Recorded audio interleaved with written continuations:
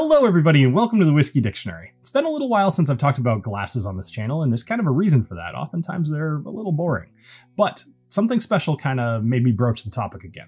Now you might remember about a year and a half ago when the Grand Canyon and the Everest glass were released. This was a Kickstarter that did really well, like dozens of times over its goal. And that kind of thing is happening again. So Leotin, which is the company that makes these glasses, is putting out 4 new designs. They're doing Denali, K2, Mont Blanc, and Mount Fuji. And I gotta say, I think the Mount Fuji one looks the coolest.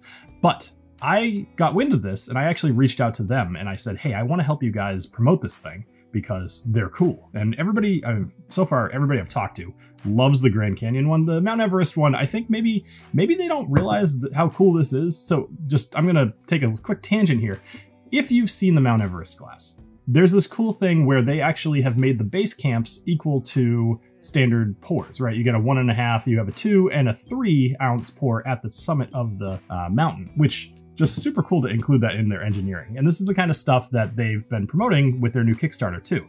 One of the things that you could do is put this glass in the freezer, specifically the Everest glass. And when you pour your whiskey in here, the idea is that it chills it to, basically cold, really nice, in 18 seconds. Now, I don't know about that. Sounds cool. I don't typically drink my whiskey chilled, but if you do, then it makes sense for you to. So I think that's neat. And they've kind of gone forth and brought that same kind of technology to the new 4 Peaks, the idea that you could chill it and have your whiskey chilled. Now, I know that this is a whiskey channel and many of you come here for like nosing and tasting, but not always do you need to be working when you're drinking your whiskey. It's fun to nose your whiskey for sure. And you're gonna, if you nose out of here, you're gonna get some stuff, probably some of the more broad nose notes, but you're not gonna be sniffing it like a Glencairn. And that's not what this is for. Sometimes it's cool to actually just sit back and have a nice heavy glass in your hand and just enjoy your whiskey. Like maybe you're outside, maybe you're sitting on the deck, or maybe you're just sitting watching TV. It's not always about the process of drinking whiskey. Sometimes it's just about drinking whiskey. So anyway, I wanted to let you guys know about this Kickstarter that's starting up because it's already like doing really well. Its goal was $10,000. It's already over 200,000 while I'm filming this. So if you want to get in, usually Kickstarters are a great way to get a good price on something. You can usually pay a lot less than you would pay otherwise.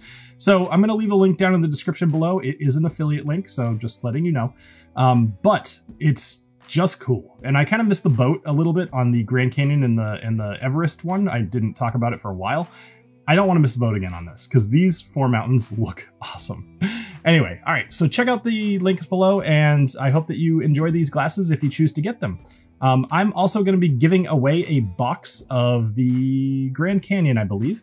I actually asked them just to send me an extra box so I can give it away on a live stream. So next week's live stream, I'm going to be giving away a box of this. So check that out and I will see you guys next week. Cheers.